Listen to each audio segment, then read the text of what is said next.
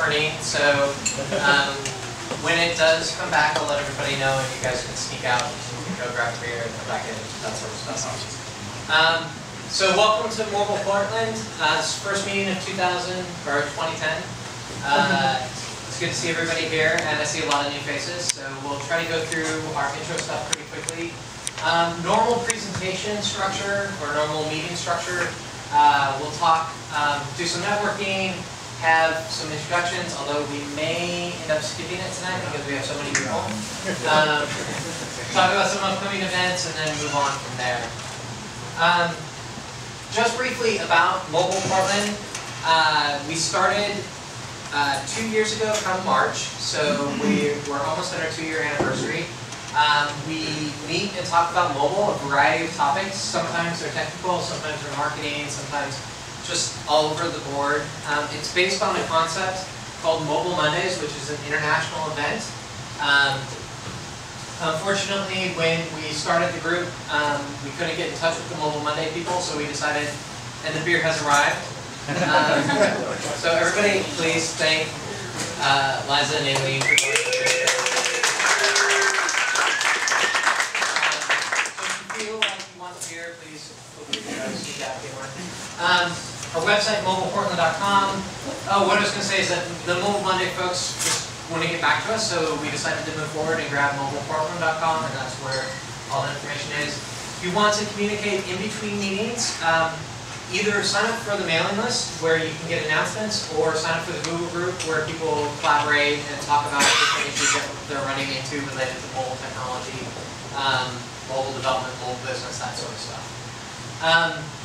This is where we would normally have you introduce yourselves, but we've got so many people tonight that we're skipping that. But please say hello to your neighbor before you go. And if I haven't had a chance to meet you, I'm Jason, and I would love to talk to you. Some upcoming events. We've got the Portland iPhone Developers Group, which I don't know when they meet because they keep changing their dates, and I'm not even sure if they're still meeting. Does anyone know? Yes. Yes? Would the organizer in the back of the room like to pick a date? Or is there a date? Are you the organizer? Yeah, how about next Tuesday? Next Tuesday. So they are meeting next Tuesday. Is there a place and a time? 6:30. 6:30. No, let's take it 6. 6. Okay, it's going to be 6. And Green Dragon. Yeah, Green Dragon. Green Dragon. All right. There's the Android group. Don P. I know he's here. Right there. Don organizes the Android group, and they actually meet at the same time at the same place every month. iPhone group can learn from that. Which one? Sorry. So they meet on the second Monday of every month at Lucky Lab, and there's a new group which is actually Mobile Monday PDX, February 8th, Backspace. So let's see here. A couple other events, big things coming up. Mobile World Congress, which is the major mobile event going on in Barcelona. If you don't already have your tickets and flying there and aren't paying the $5 grand or $8 grand to get there to get in, then you're probably not going. But you'll see a lot of news out of that event. CTIA, which is probably the largest mobile conference in the United States, is happening in March. And then more locally, we've got Innotech coming up, which is supposed to have a mobile track. I'm not sure if that's actually happening. And Webvision's in May, and I just saw today that they announced their schedule, and there's a couple of workshops on doing iPhone development, if people are interested in that sort of stuff. Raymond Zachary and James Keller from Small Society are going to lead a session on iPhone development, or a workshop on iPhone development at this conference. Very good conference. You may have noticed that we don't have the little roses anymore that you guys have seen before. So we're working on an update to Mobile Portland, which we thought we would have for today, but don't actually have. So you'll see mobileportland.com get a refresh very soon. And in addition, we're setting it up so that people can submit the applications that they're working on. Submit profiles about, if you're an individual who's doing mobile work, submit profiles about what you're doing. Your company, submit information about what you're doing that's mobile related. So that information will, I don't know, it's going to be the next week or two to sort of button up all those pieces. But we're really excited. It's last year, Rick Tarozzi with the Silicon Florist wrote a blog post that was like 40 different iPhone apps that had been built in the Portland area, and that was pretty early on. So, and some of them are really big names, things from Starbucks to eBay to the Zipcar app, those sorts of things. So we're really looking forward to having a place where we can see all the different companies that are doing mobile development, whether it's mobile development or doing services related to mobile or products related to mobile that aren't necessarily applications. We're going to try to set it up so that all all those content can be there. So that's coming. Please participate, and we'll probably be looking for people that help maintain that information, volunteers to moderate submissions, keep the spammers out, those sorts of things. So if you're interested in that, please let me know. Okay, so housekeeping out of the way. Before I introduce our speakers, I wanted to talk for just one moment about why augmented reality is a really interesting topic from a mobile perspective, and I'm not just talking about the fact that it's incredibly cool and it's something that we've never seen before, but I want to talk about how it relates to mobile as being a mass media that's different and distinct than the previous mass media. So Tommy Ahonen, who used to work at Nokia, is now a consultant. One of the best bloggers writing about mobile right now. He talks about mobile as being the seventh mass media. The first mass media being the printing press. Then you've got recordings, you've got the cinema, you've got radio, television, internet, and in the same way in which that peanut butter and chocolate goes together, apparently internet and tacos. Same sort of thing, goes great together. And then you've got mobile as a seventh mass media. Now what's interesting about each of these is that each one can do the things that the previous media was able to do. So television could show movies like the cinema, could relay music in the same way in which you could for radio. But there's something that was unique about it that couldn't be done with the previous one. So there's a bunch of things that Tommy and other people have tried to identify that are unique abilities or unique characteristics of mobile. And at this point it's 8. And the newest one that they added to the list was actually augmented reality. And that's what's really interesting about it. This is something that from all the different pieces of technology that we've had before in the different medias, there was no way to accomplish this. You're not going to walk down the street holding your laptop up and trying to accomplish it. And even if you could, it wouldn't really work because the camera's on the front.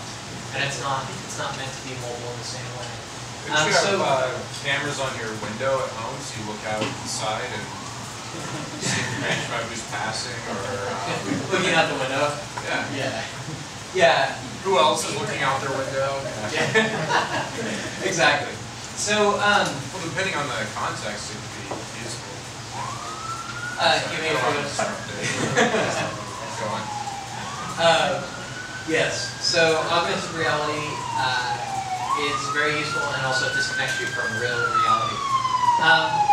So with that, sort of been looking for a topic that would be great for Mobile Portland.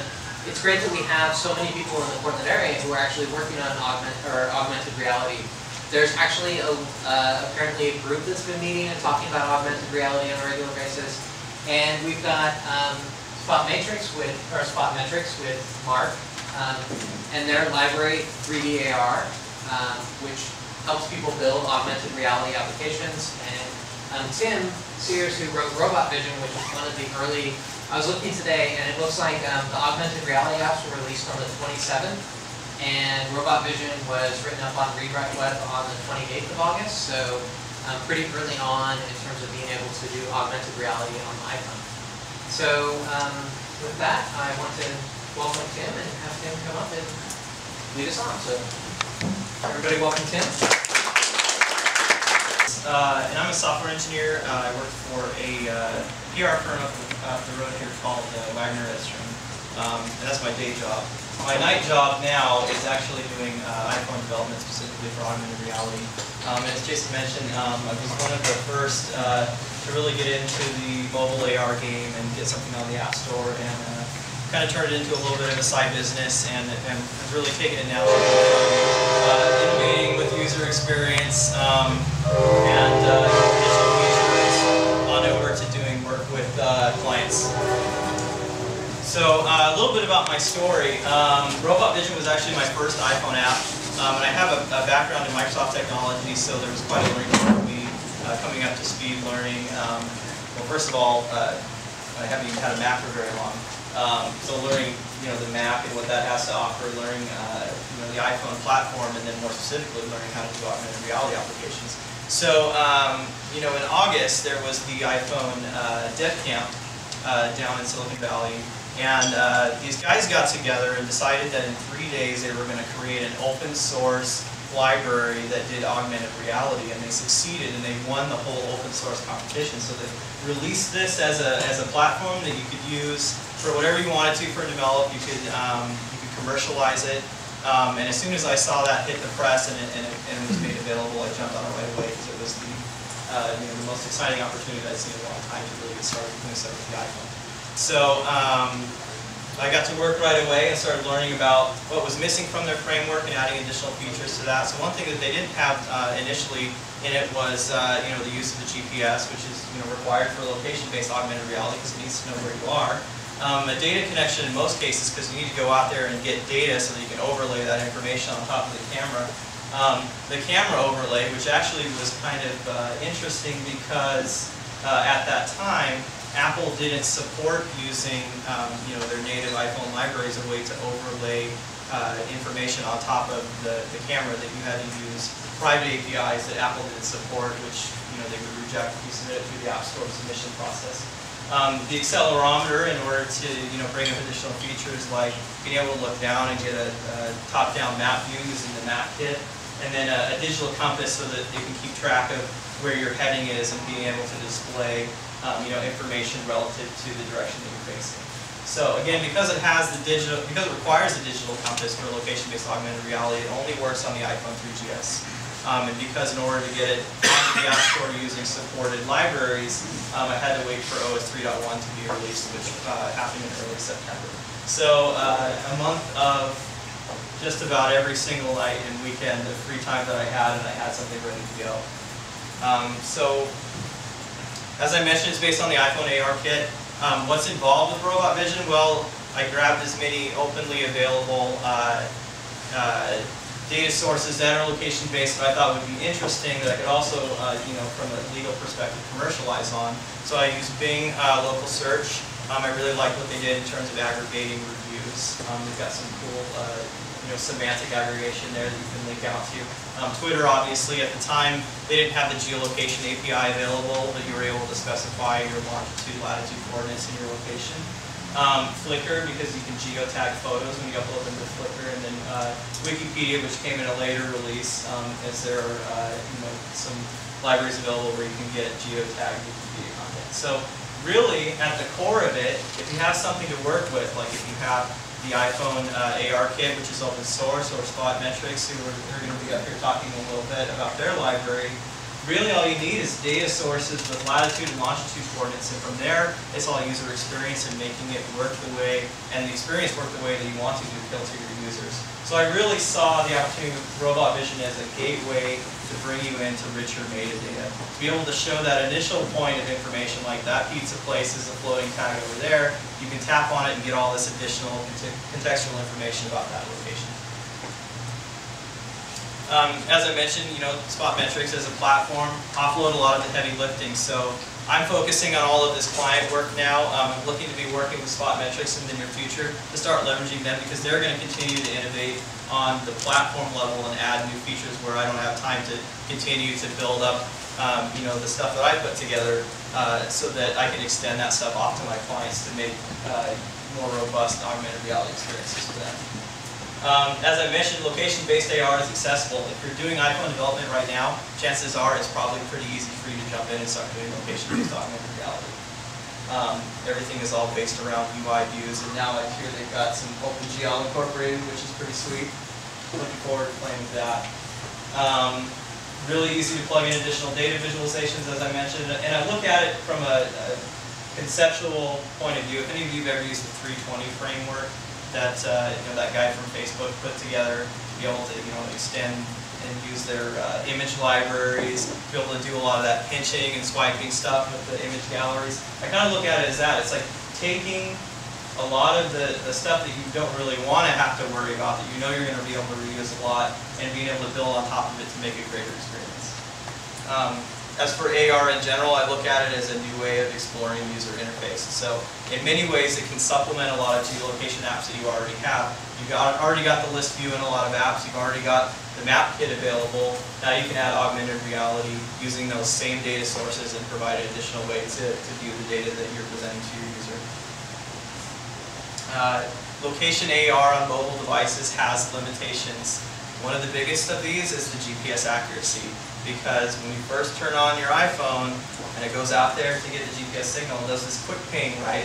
So it comes back and sometimes it'll say that I'm standing in here talking to you guys, I might actually be out there on the freeway according to what the GPS says. After you've had it open for a while and it locks onto the signal, it actually refines that and makes it more accurate. So in some cases with really short range, I might be standing outside of the building here looking up at the About Us office with my iPhone, and it might actually think that it's behind me.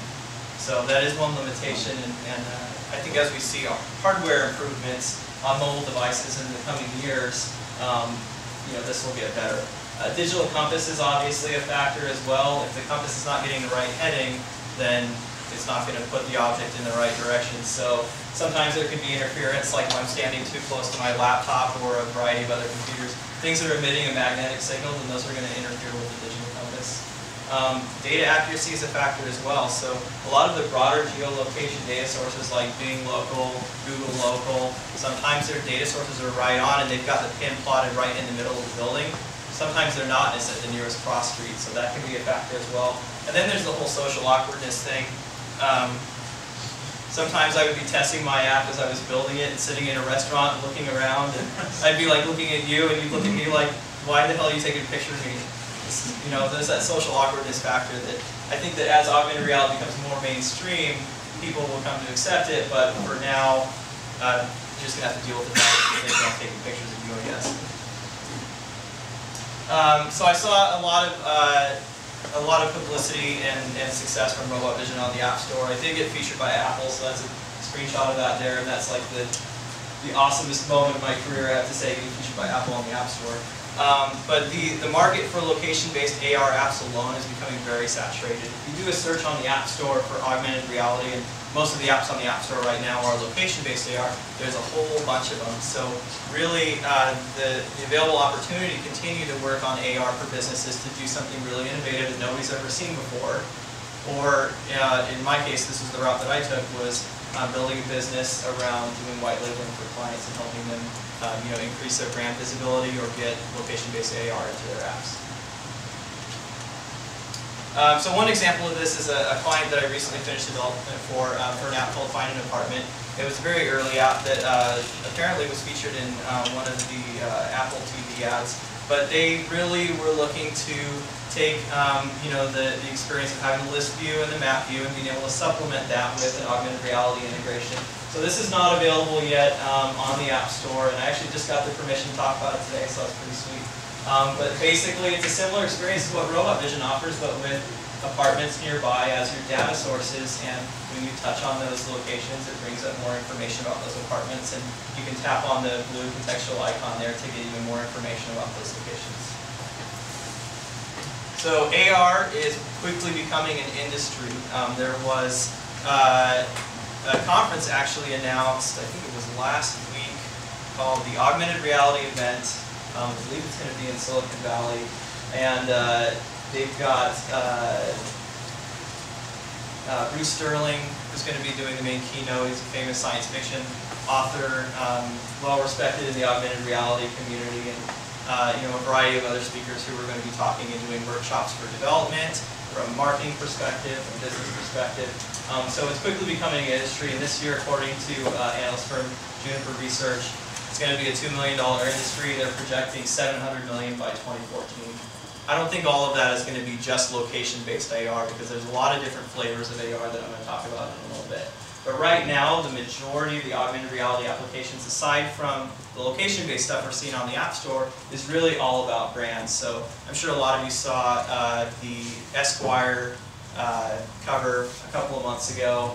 That was an augmented reality cover, and you could actually hold up the magazine in front of your webcam, and there would be these superimposed floating 3D objects around. A lot of people call these kind of gimmicky because they don't really serve a business purpose right now. They're really kind of looking to build a brand.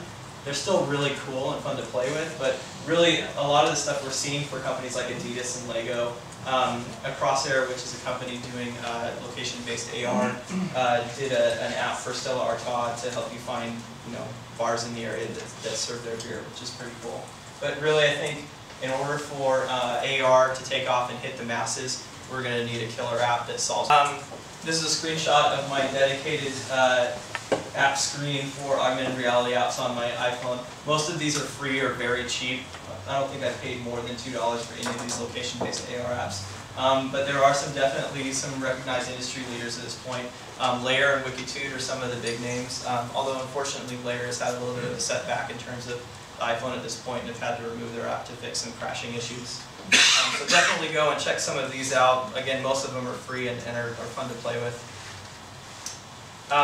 There are a lot of other flavors of AR, and as these become more widely available for mobile platforms, I think that'll increase the opportunity for innovation and for more people to get a slice of that pie. So one of the big popular ones right now is this marker-based object tracking. You can see the screenshot of the guy here holding the Coke bottle with the Avatar logo on it, and he's able, if you've seen the ad, he's able to move his bottle around, and it moves the Avatar gunship around, on his monitor in this virtual world. So the idea behind these is that you have a webcam on your monitor, and you're holding up a marker that the webcam is able to recognize, and then it superimposes a 3D object on top of your monitor in three-dimensional space. So as you're moving around the marker, it looks like there's this real-world 3D object floating around with it. And it looks really, really cool.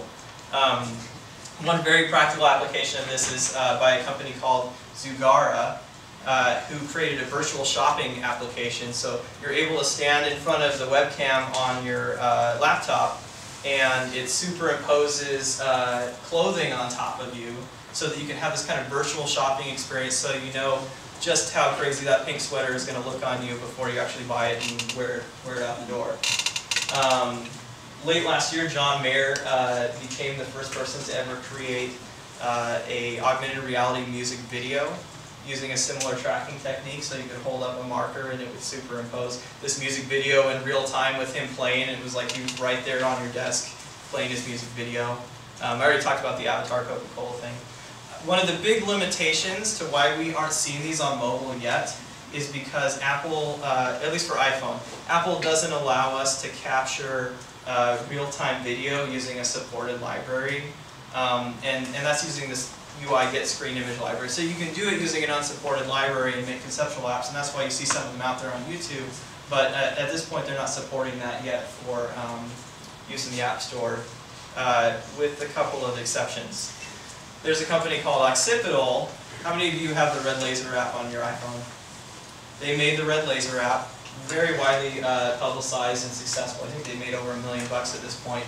They have an SDK on their site that allows you to incorporate the Red Laser barcode scanning app into your own applications, right? And it really just scans the app and takes the actual numeric value of that barcode, and then you're free to do whatever you want with it. You can go out and call, Amazon's product search API or the Google products API.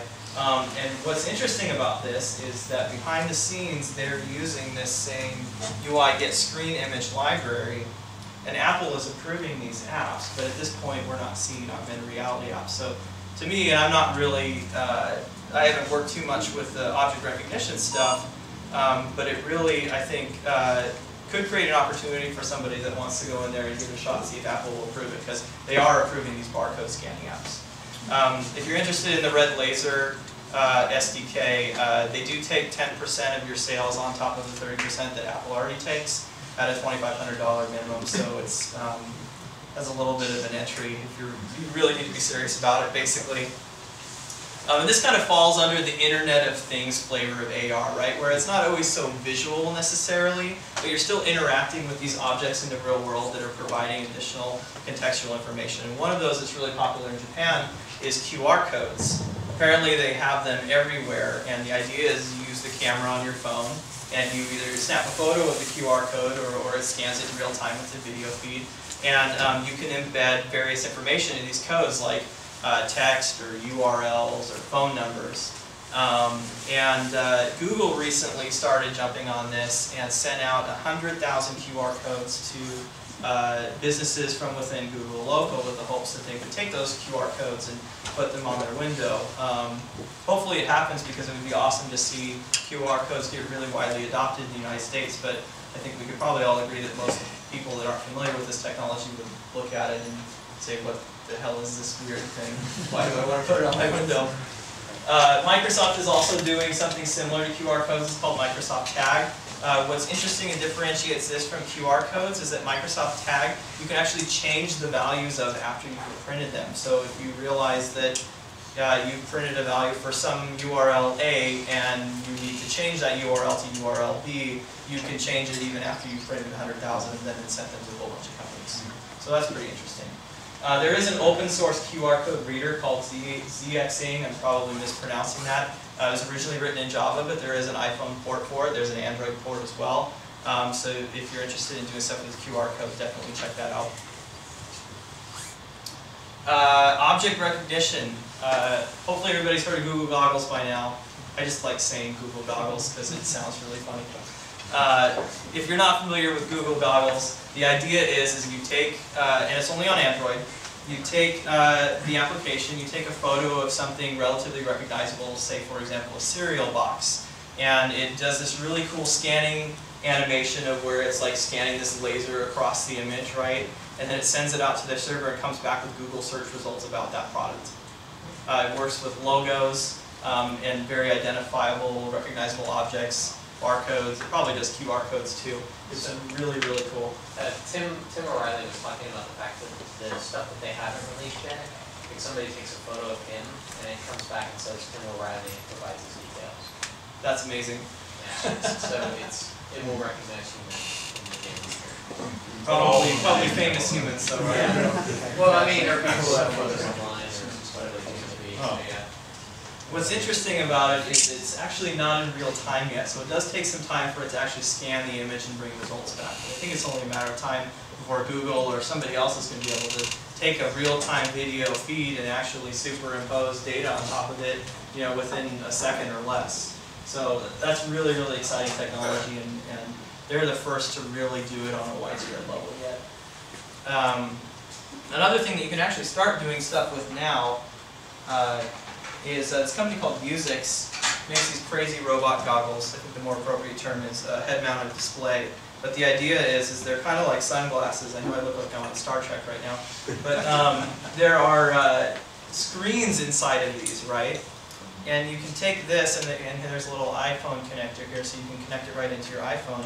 And on my app, I'm using an unsupported library to do this, so it doesn't work on the App Store. But I can actually pipe the video feed from my Augmented Reality app into these glasses. And so then while it's plugged in, I can look around and actually see the experience. And it's a little awkward because I still have to touch on stuff while I'm doing it, but it's really, really quite a cool concept. So they have other glasses like this as well that actually have compasses built into them.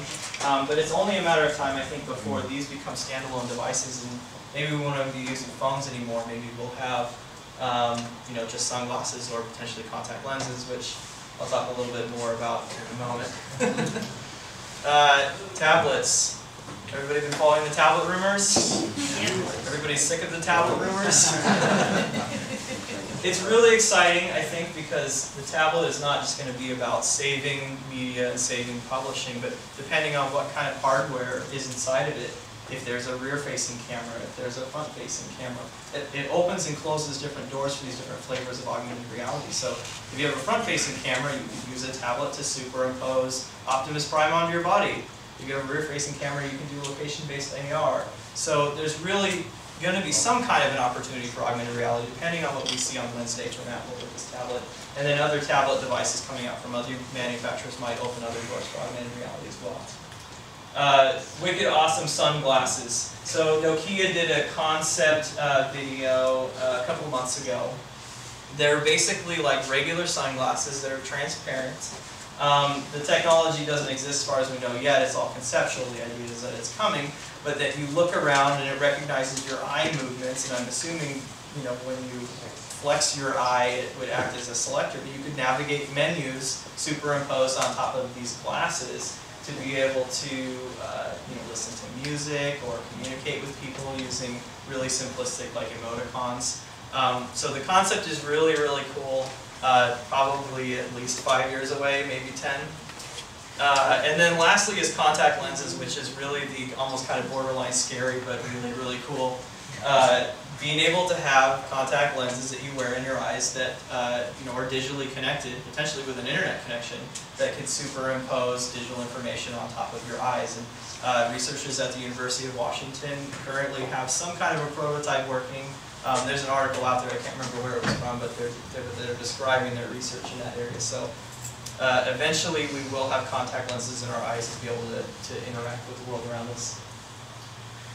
So just lastly, I want to close with a couple of fun videos that I realize these links are not friendly, but to go check out if you're really interested in this space. Bruce Sterling, the science fiction writer I was talking about earlier, did a keynote at a layer conference last summer, basically kicking off the whole augmented reality industry and talking about the things that we need to pay attention to from an ethical perspective, from a technological perspective, things that are going to be coming later. The Nokia world example I was just talking about with the cool Nokia sunglasses. And then TAT Augmented ID, which is a concept video.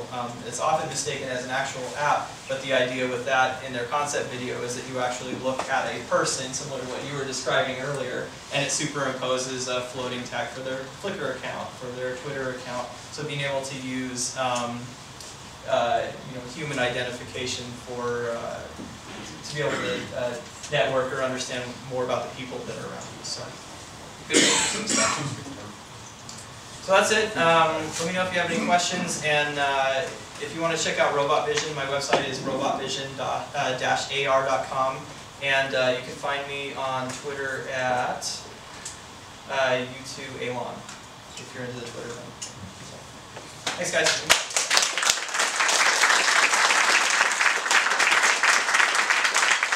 Presentation. Just in terms of really a good summary of everything that's happening right now and some history on it. This technology is about 19 years old. I'm Mark Anderson. I work with Josh Aller at Spot Metrix. I'm an independent iPhone and Rails developer, and I did web development all my career until iPhone. I got a hot tip to build a bubble blowing application, and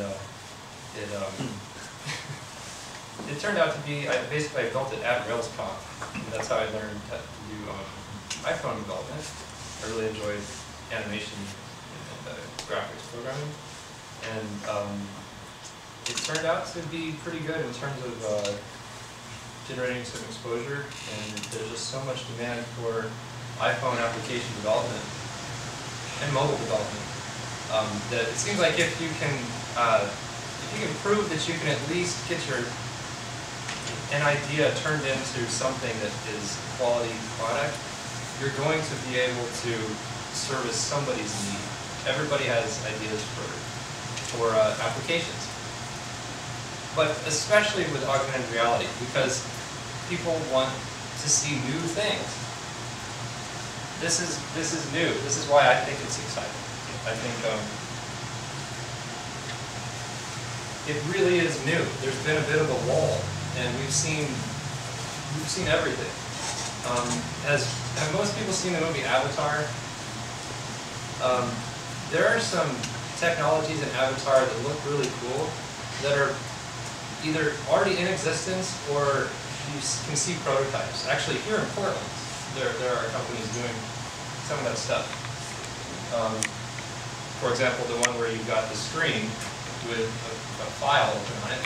The guy comes up with a see-through tablet, goes like this, and the file goes over onto the tablet. That's done. That's not future. That's right now. Here are two sort of different definitions. The bottom one has to do with really the overlay of graphics. The first one's a little more general. Okay. So that's why augmented reality is important. It's new. It's very relevant to so many things right now. It's not just a whiz-bang cool thing. If you remember virtual reality in the 90s, I mean, it was cool. Max Headroom was pretty cool, but it's gimmicky. It's really gimmicky. A lot of augmented reality stuff is gimmicky. It's just pure. You see it and it's like, yeah, that's pretty cool. I like it, but that's not what I'm going to do anything with.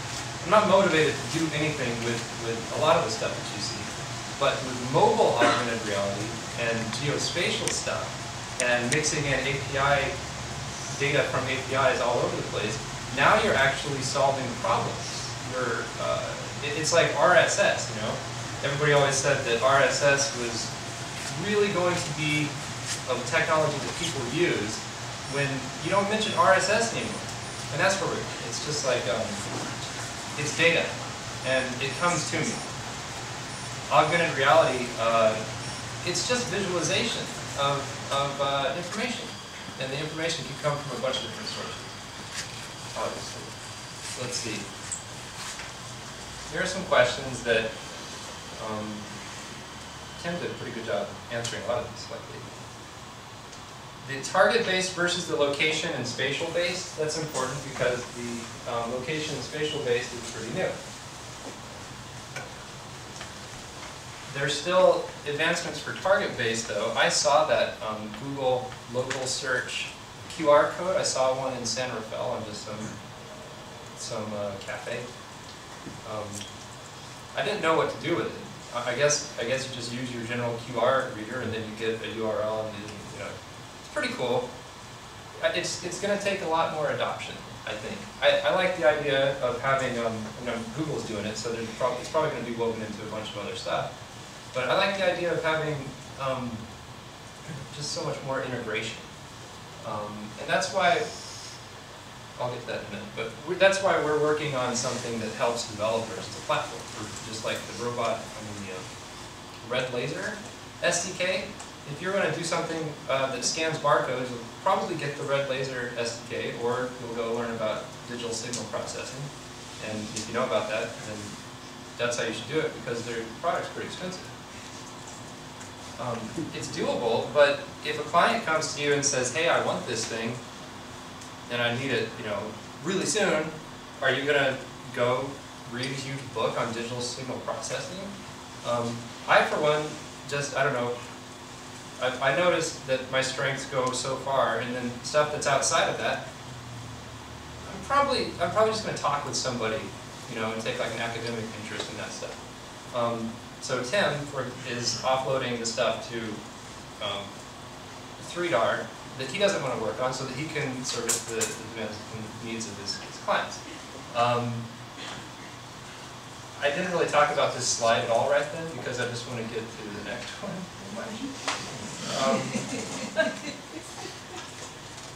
So we've been developing this product called 3DAR, which is a 3D augmented reality SDK that you can put into an iPhone app and build an app in. We'll pass around our phones pretty soon, so you can see an app that I built in a day. It's pretty cool. It's called Pizza Street, and it uses the Google Street View. It actually kind of hacks Google Street View to get a low resolution image from right outside of wherever you are, and then it does a Yahoo local search for pizza, and then it shows an augmented reality view of pizza parlors from standing outside. This was a view looking down that big hill right up from Castro Theater. Here's one of those bubbles that I use from High Bubble. You can't really see it, but there's a huge sign right here that says Castro. So I spent a couple weeks in San Francisco, and I wanted to know where are the good places to eat, where am I staying, got lost a lot, where did I park my car, because I park a mile away almost every time, and I gotta tell you, it was actually helpful. It was more than just whiz-bang cool. It was actually helpful to use this application I wrote called My Maps that connects to my Google Maps. And I see a list of all my maps. And anybody can just go to Google and click My Maps and make maps. You can share maps, there's a lot of stuff. I just found there's a lot of disc golf courses here in Portland. I mean, I knew that they were there, but there were actually some that I didn't know were here because on Google Maps, people have gone and said that, you know, here they are. And some people have been diligent and actually put the tees and the baskets in there. And we're working on making a community of people doing that so that, I mean, that'd be a pretty sweet app, right? You go to a golf course and you're like, where's T1? Oh, there it is. And then you go over to it and you get the idea, hopefully. A lot of these applications actually just kind of come to you pretty obviously. That's another thing that's exciting about it, is that it's obvious technology. You can see it.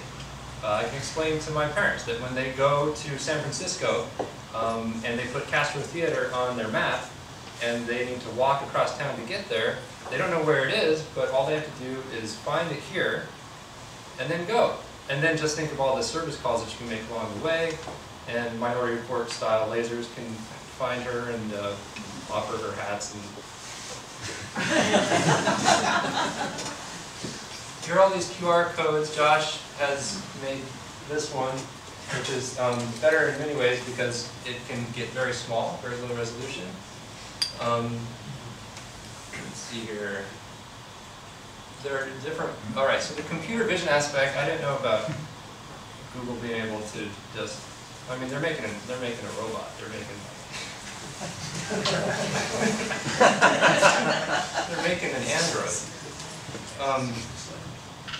Watermarking is also very cool too. You can watermark audio, both audio and video stuff.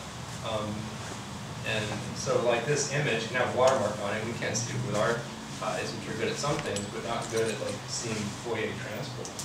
But even that camera can do it.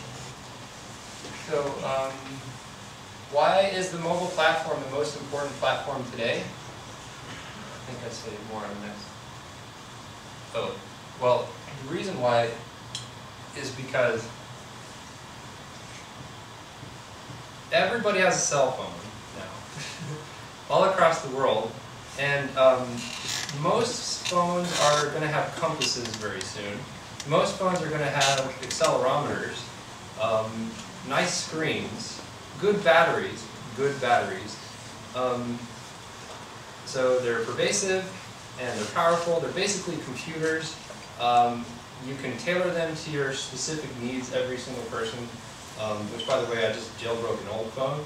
And there's no reason not to jailbreak your phone, but of course, I jailbroke my old phone.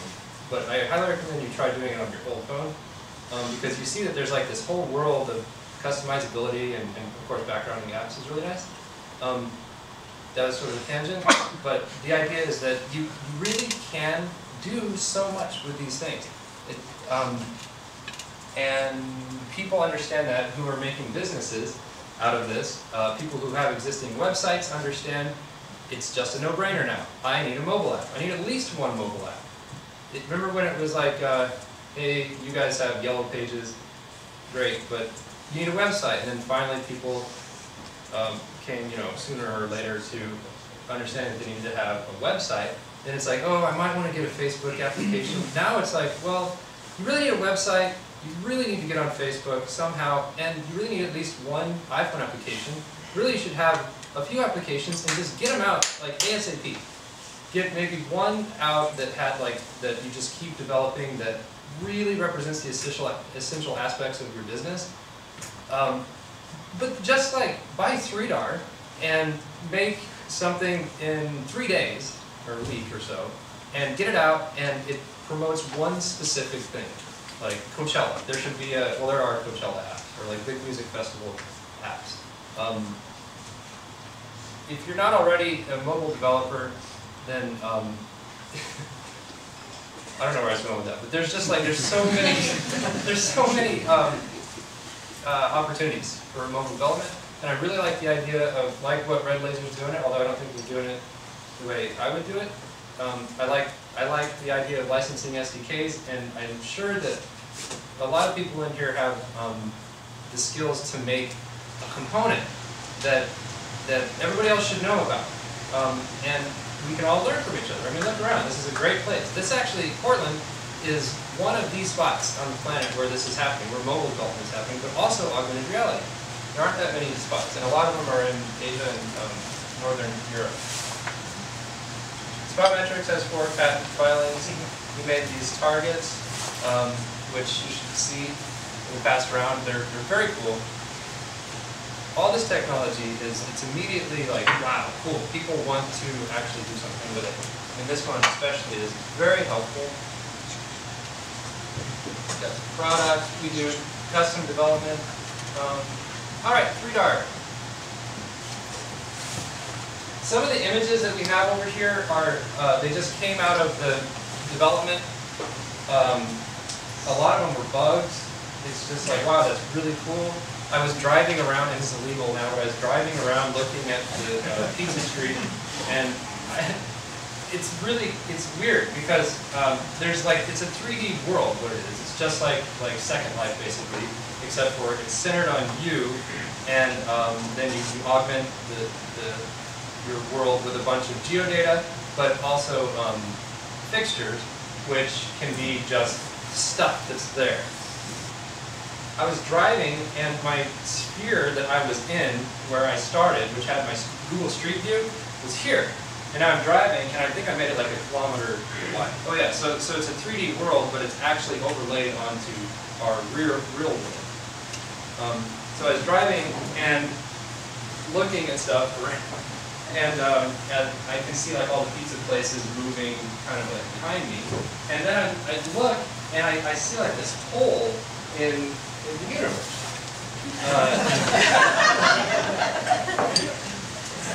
And as I moved, it just became this sphere kind of going behind me, and it's kind of an experience that you just have to have. I can imagine with goggles it would be even more immersive, but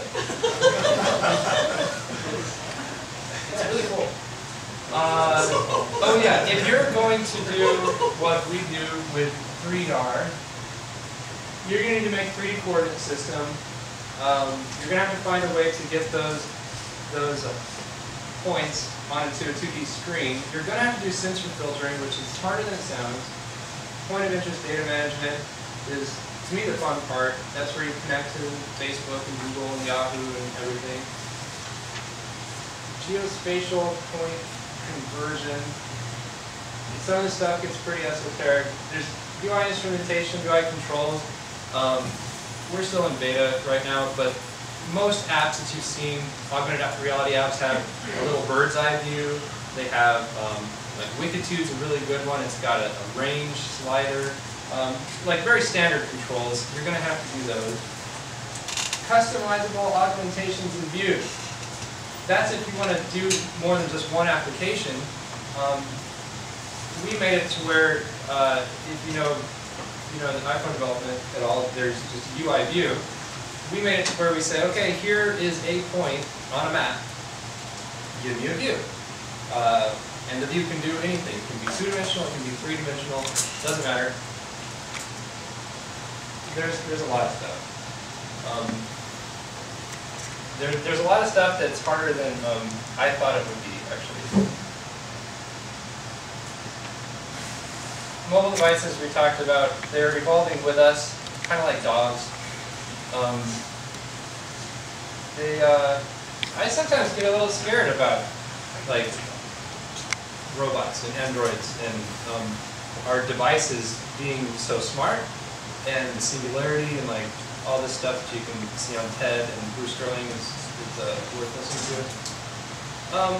But lately I've been able to just kind of embrace it a little bit more. For one thing, it's happening. It just is happening. But also, it's like you can see that it's happening by pretty good people. I mean, it's people who are doing it.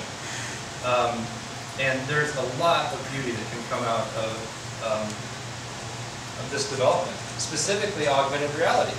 I really think there are going to be totally new paradigms for accessing information. It's not just like a gunship floating around. Yay, there's John Mayer.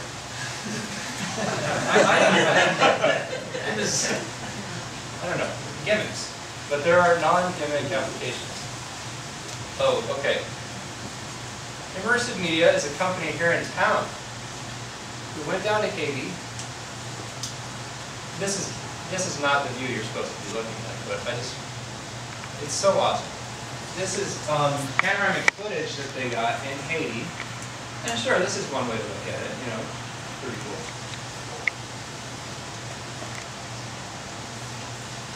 Have you guys seen this thing? It was on CNN, on Mashable, all over the place. Look at this.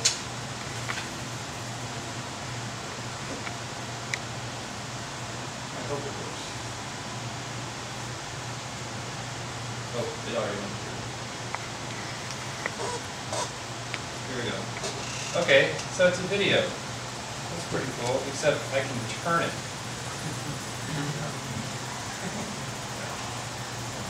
And I'm basically, hey. I mean, did you know this is what it looked like? Did you know there's so many people mulling about? Because this is with Flash? Yeah, this is their Flash. All right, so I want to ask, is this augmented reality?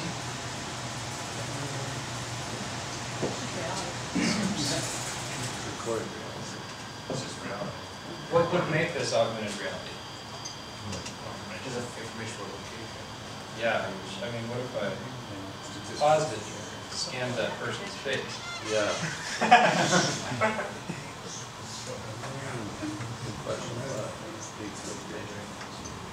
They did Is it another one. augmented reality if it's not in real time? This is a recording, right?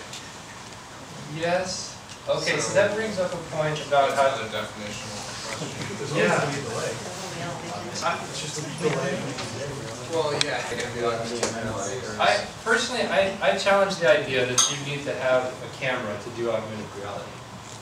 It's useful for a lot of applications, but there's a lot where it doesn't matter. And I mean, just use any of the apps, and like the Yelp app. The first time I used the Yelp app, I was like, oh gosh, it's so cool. Here's all these things. But I'm in my office looking at the wall. I know that I'm looking that direction. I don't need a representation of the wall in a low-res camera. Why not put something else cool behind it? You'll see that in the pizza store. And that's lovely too. Google SkyMap is easy. Say again? The SkyMap, Google's star-looking program. Yeah. It doesn't use a camera at all. It could, but it shows you pictures because they're pretty. Yeah. So he mentioned that the SkyMap is what it's called. I don't know. I think there's one called Pocket Photos. My phone finally came out much after SkyMap, where you look around and you see constellations and stuff out there. You need a camera for that. The camera's just going to get in the way. But what they did do is take like a really nice photo and put it in there with like a nice twilight, and you can still see the stars, and it's better. It's just a better interface.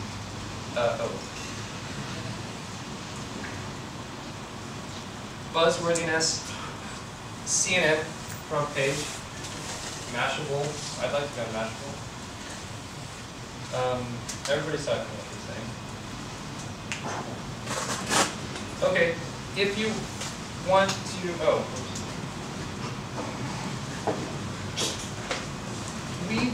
all right, so we have 3DAR is, it's a library, it's a static library that you link into your iPhone applications.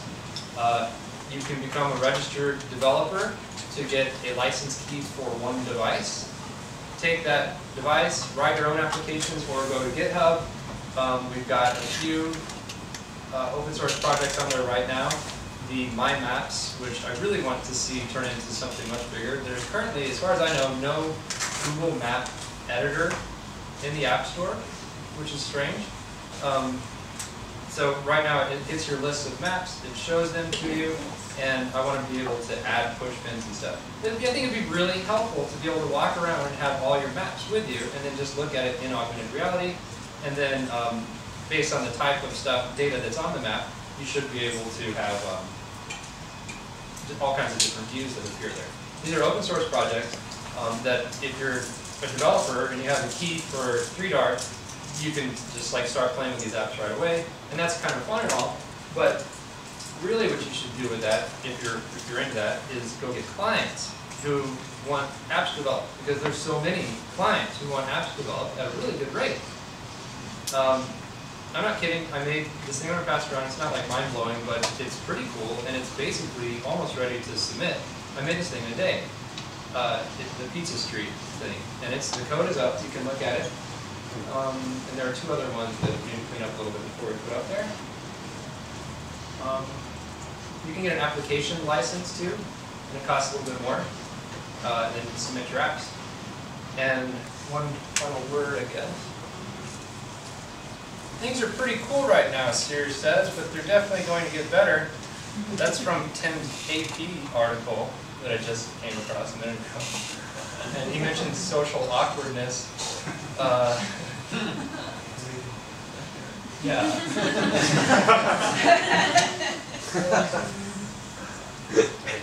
But then, I mean, this is like William Gibson stuff. So is that a before and after picture, like glasses turn the guy into the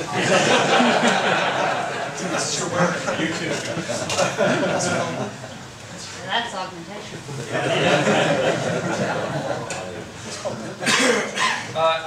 It will, I mean, iPhones have kind of an appeal to them, or at least they're not clunky. These are still clunky, that thing, that's not clunky. It's gonna take real applications though. I mean, why would somebody walk around like that?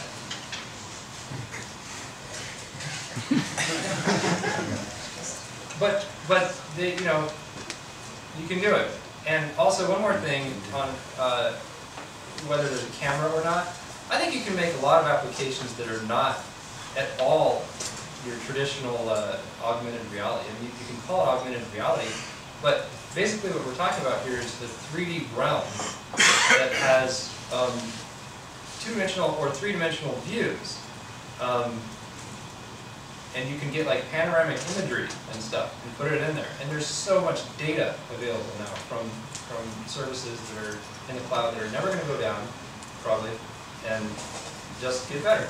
So there's just so many opportunities. There's just not enough time in the day. And augmented reality just makes there be less time in the day, which is really great. So thank you very much, and go get them.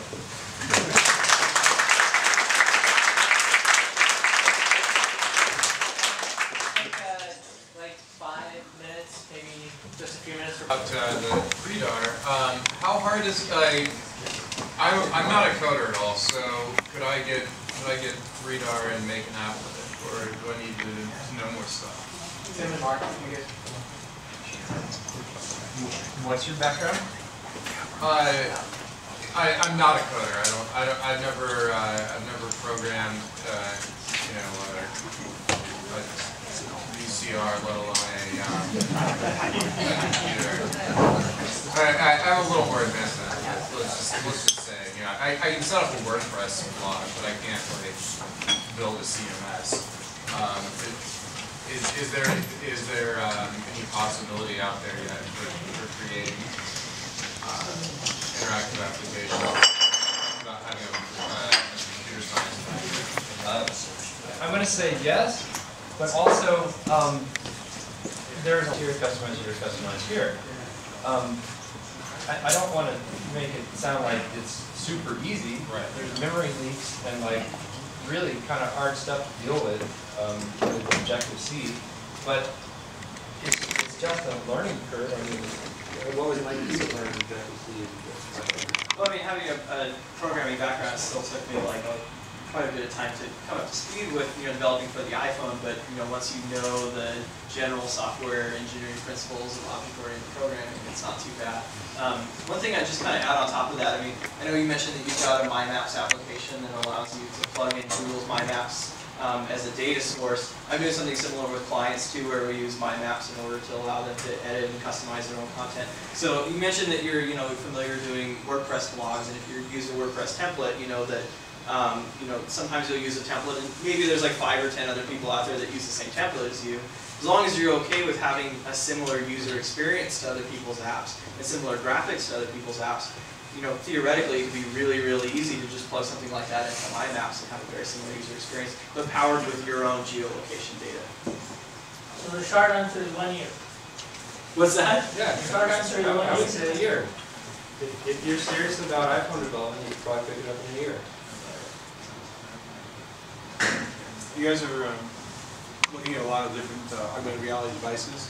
Have you seen any more advancements with headsets that do retina scanning? Nothing that I've seen yet. The head-mounted displays, the music ones that I've got there have been around for a couple of years. They just released a new model that look more like traditional sunglasses at CES. But at this point, other than embedding like a compass in them, I haven't seen anything with retina scan. What about you? Something like that? The hardware's there, though. Yeah, it's been out for a long time. They use the cameras, right? I think some of the cameras use viewfinder scanning with bifocal stuff. Oh wow. Is there a platform like OpenGL and Chrome or something it's an evolving platform that will be more or less standardized? There is a data standardization that WikiTunes has been organized from a data perspective to have kind of like an HTML of augmented reality. They're calling it ARML. I don't think it's been too widely adopted yet, but it's really, really new. But from a functional perspective, I haven't seen anything like that yet, just from a data perspective. A lot of people have been hoping to see, like potentially a centralized data source where there's all of these different, Layer calls them layers, but all these different types of data sources in a centralized location that maybe we could have multiple multiple AR browsers like we have web browsers today that all are able to, connect to and download the same data just like web browsers would download HTML. Sure. You made adding the libraries and doing the actual augmented reality sound fairly simple in terms of like locating, getting the coordinates using the open source library. Like I know if you don't localize your app when you program initially, it's a total pain in the butt to go back and have to localize it again. If you don't have AR built into an app, if you've got an app, and you want to put the local or the augmented reality onto that, it is difficult to like kind of localize after that. Well, I'll get my perspective, and then I'm sure you guys are opinion on this as well. From my perspective, I built Robotvision from the ground up as you open the camera view and everything sits on top of the camera view, right? With the Find an Apartment app that I was showing as an example, everything was built around a navigational style app, and then when you tap the button, it would bring up the modal camera and then overlay information on that. I found it actually more complex to do it that way. Because then when you're done, or you want to go back into the regular app to access, maybe a generic view elsewhere in the app, you have to close that modal window, and it kind of makes a quirky experience where it shows the camera shutter closing or moving out of the way. So if you're building something from the ground up, I definitely recommend doing it, everything on top of the camera view. But it can be done. It just, from what I found, it was a little bit more difficult. It's definitely more difficult to layer it on top. But there's a lot of applications that already have existing geodata, like take the Yelp application or Robotvision, and they integrate it in. But yeah, it's simpler for sure to start on the foundation. So I think one last question, and then we'll wrap up, and for I guess two. We got two last questions, and then for those that are interested, there's probably going to be some of us headed over to Produce Row, which is a bar right across the street for some drinks afterwards. We can pester the speakers maybe. speakers going to go get a drink? Sure. All right. So let's go, gentlemen here, the striker. Sure. I'm still having a hard time conceptualizing why you would want to have augmented reality and why that would be better than just a straight up simple 2D view of the data that you're trying to present, beyond just the kind of like the gimmicky aspects. I mean, it is really cool. What makes augmented reality more preferable to a simple 2D view? So, I went to New York for the first time about 3 months ago, and I'd never been there before. And I downloaded one of those cool subway apps that help you get around the subway. But when I got off the subway, and I was like, where's the Statue of Liberty? Because I want to go check out the Statue of Liberty. I could look down on my map view and see, okay, the Statue of Liberty is to the southwest. And I could maybe hit that compass icon that maybe works half the time that kind of points me in the right direction. Or I could get off the subway and pull out my phone and look around in a 360-degree view until I see I need to head that way. And that saved me a significant amount of time because I was able to just head that way until I actually saw the physical Statue of Liberty. So that was one case for me where it really just hit home right away, like, wow, this actually is solving a problem that I couldn't have solved in the other way. Orientation. Did you put you right? Just like the fundamental thing is that it puts you in there. You actually experience it, whereas in 2D view, you're just kind of looking down at some data, but now you're actually in the world. If you type in Statue of Liberty, though, how do you filter it? It's obviously your problem is probably pretty many things between you and Statue of Liberty. How do you frame that? It depends on the application. In my case, I was doing something similar to what you were describing with your MyMaps application. I made my own custom New York app for the things that I wanted to go see. Last question here. So, as an app developer or library developer, what platform constraints of the platforms make it are sort of restraining? You know, like network connectivity, bandwidth, horsepower, camera accuracy, GPS, accelerometer, compass accuracy. Like, what do you think holds back application development? Between other platforms, like comparing iPhone and Android, for example? Well, I guess, yeah, relative to each other or relative to, or just in general. I mean, I consider them to be more or less equivalent to each other, but I may have a naive view. In my opinion, it's hardware, for one. 3GS is the only flavor of the iPhone that has compass right now, so we're going to do stuff for 3GS. And then I guess just, what libraries are available to you. I mean, I know that a lot of people have expressed some pains with Apple in ways that they've been a little bit restricted in what libraries you're able to utilize across. Potentially we could do more if we could use that, real-time video library to get apps on the App Store with that. So, but other than that, I mean, everything is available right now for doing location-based stuff. I mean, everything that you saw here today from a location-based augmented reality perspective is possible. So, what do you think? You could always use a little more CPU. But that's just because I'm lazy. All right, well, thank you very much.